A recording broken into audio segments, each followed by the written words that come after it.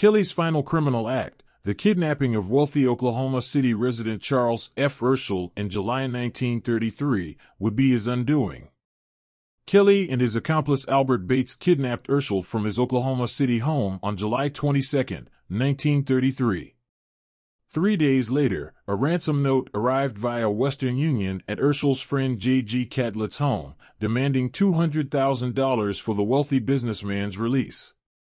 After being blindfolded, Urschel recorded evidence of his experience, such as remembering background sounds, counting footsteps, and leaving fingerprints on surfaces within reach.